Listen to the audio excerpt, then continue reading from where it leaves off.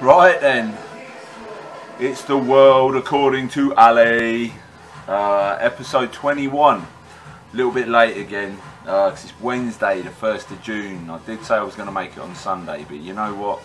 I was dealing with some food poisoning on Sunday, and yeah, that wouldn't have been fun, but yeah, that's probably about as much information as you need. Let's go on with the questions. I'm just playing around with a Garmin watch. Yeah! Stats, geeks and all that goodness. So yeah, anyway, I won't bore you with that. So question 1 from Linda Johnson is there a specific number of minimum days a week you should do heavy lifting to improve strength, especially in relation to fitting in other training around this? It's a really good question. Right, I do believe Mark Johnson added a bit, and Mark Johnson, I'll let this go on. He put, is there also a maximum number of days you should do heavy lifting, as in, are rest days as important as training days? It's just a really good question, something I'm really into, frequency of training. Okay, now in terms of like minimum numbers days a week you should do heavy lifting to improve strength. See, what you're looking at really is there's a bit of a sliding scale here, depending on your training history. So if you're someone that hasn't done a lot of heavy training, you can do actually very little and improve your strength. So at a rough guesstimate, depending on your age and your other activities and stuff like that, you could probably like get away. You could probably improve your strength for a while with like one session every 10 days. That's pushing it a bit, and that won't last forever. But I have trained people where I've trained them once a week. They haven't done any other strength training, and they've been able to improve their strength just once a week for quite a while. I mean, we're talking like well over a year. And one of the things really what you're looking at is this is going to be something that changes as you change, and as you get further into your strength journey, these things will change, right? But really what you're looking at is obviously, are you improving strength? So if you're looking to do the bare minimum to improve your strength, as long as you know that you are objectively improving your strength, as in you're recording stuff, it's measured, and so on and so forth, and you've got markers in place and you know that your strength's improving, then just do just enough to keep that going up, because if you've got other training to fit in around it, then it's one of those. If your priority is to get stronger but you want to do other stuff, then just keep doing the minimum. And if your strength stops improving, then it may be that you need to up the frequency, or it may be that there are other factors involved. Bit of a loose question, but I think a lot of people, they get thrown into this whole thing of like, you got to train 3-4 days a week, standard, blah blah blah blah, and it's like, what, that's not true. That's just not true. I mean, you can take that as it is. I love to train every day, so yeah.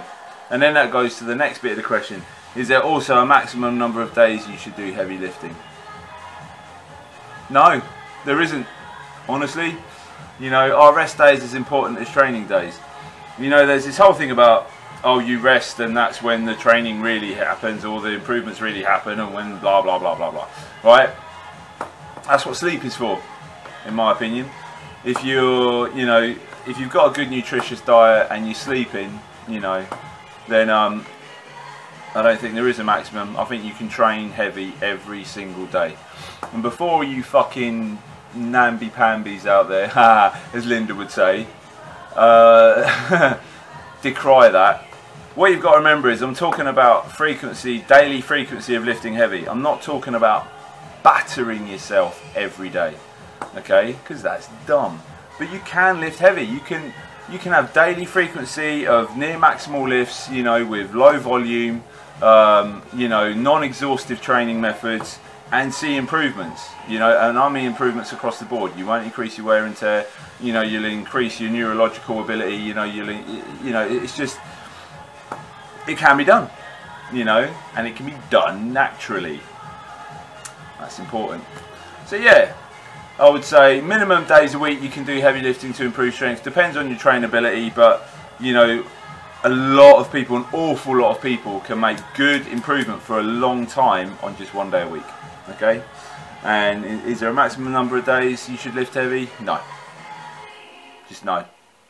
So all you lazy motherfuckers out there, oh, I've got a rest day. No, you don't. Simple as that. Deal with it.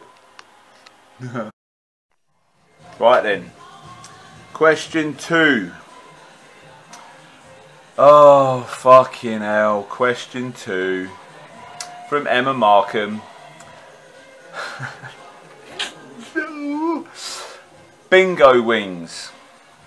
What is the best exercise other than them dippy things you do on the squat racks to eliminate those unsightly bits of flab?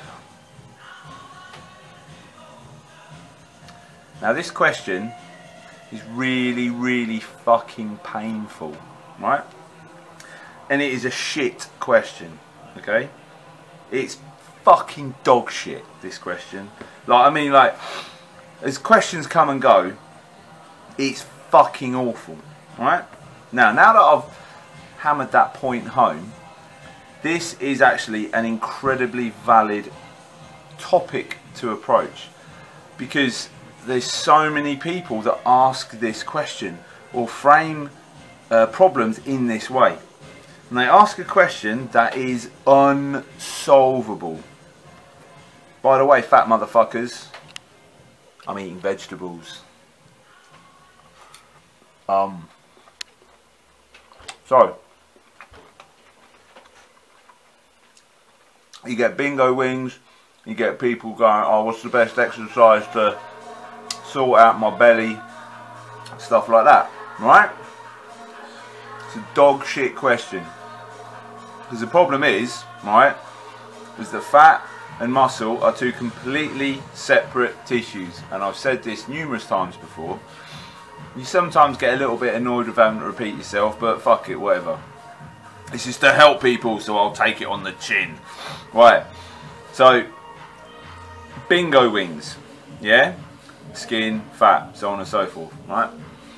Muscle is something completely separate. Now, dippy things that you do on squat racks, dips or any other exercise that works the triceps hard, works the triceps, okay? And if you get stronger in that exercise and, you know, you eat towards that goal, you can make the triceps bigger, right? Or make them stronger, so on and so forth. But that's not the same thing as getting rid of bingo wings, right? Bingo wings are flab. And flab is all down to stored energy, excess calories, okay? Yeah, there's the hormonal stuff, but whatever, that's going a bit too far. Let's start with the basics, okay? Basically, you cannot, right, you cannot spot reduce fat, flat out, okay? You can change muscle, so like for example in a particular area. So if you wanted to make your right arm bigger than your left arm, you can with muscle, but you cannot reduce or spot reduce fat on a particular area of your body. It just goes according to the hormonal effect that you have on your body, which is why men and women change shape as they gain and lose fat weight, because they have different hormone balances, which causes different positioning of fat and use of fat around the body, okay? So, there is no such answer to what is the best exercise to deal with bingo wings. There's no answer, okay? And this is why this question is a problem, and it's such a common question, because no motherfucker can answer it. So you ask this question and you seek it out. You go, oh, what about this exercise? What about dumbbell horse wanking? Yeah? That works the bingo wings. No, it fucking doesn't. Fuck's sake. Fuck off. Yeah? So what you have to do is you have to ask a totally different question. Otherwise you'll be trapped in a loop forever and ever and ever. looking for this exercise, this magic fucking thing that will cure your problem. If you got bingo wings, you're fat. There you go. Controversial, right? Whatever, okay? It's not controversial. You are. If you've got fat that you want to get rid of, that means you're fatter than you'd like to be. Ergo, you're fat. Right, cool. So, the way to deal with that is lose some weight with a calorie deficit, okay? And just generally lift heavy weights to make the body prioritise keeping muscle tissue over fat tissue. Okay? That's the best way to reduce body fat. Is that plan right there.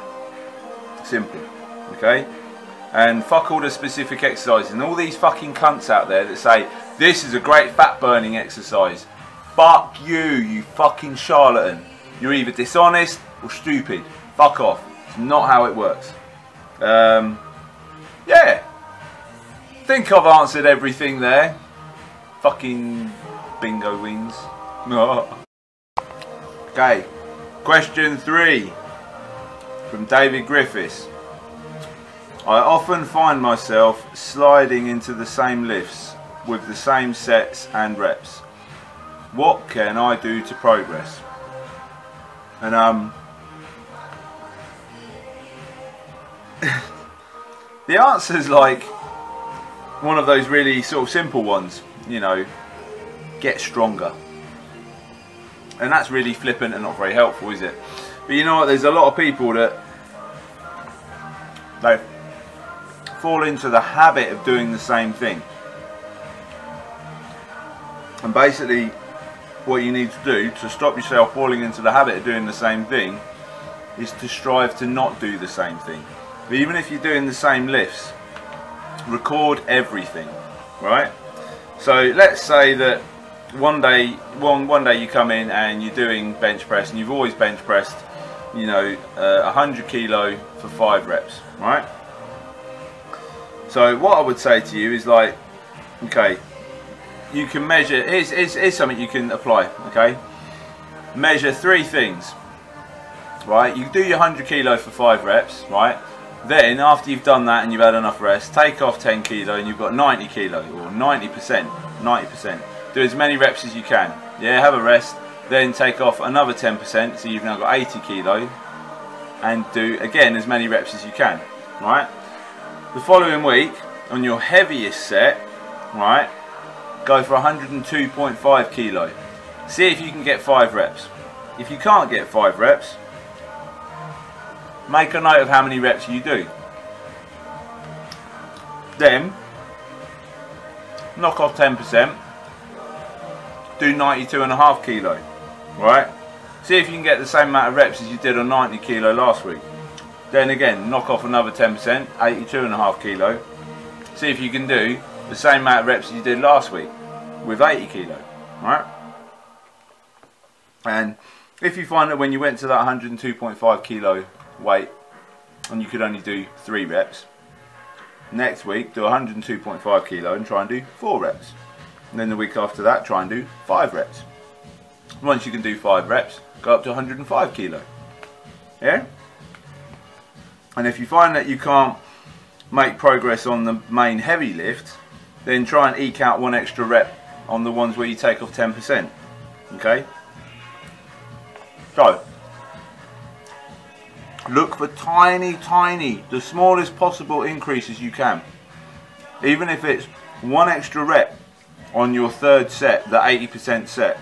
That 1 extra rep signals progress. You keep adding in enough of those little tiny bits, bops, you will get stronger. Okay? It doesn't take, it's not quick, it takes a long fucking time, but keep looking for those little markers. And then that will stop you sliding into the same lifts, sets and reps. Okay? You've just got to have the mindset of like, try and sensibly beat numbers. Don't be an idiot spaz about it or a rage monster or anything like that and hurt yourself. But yeah, that's just a little sample. Yeah, good luck. Laters.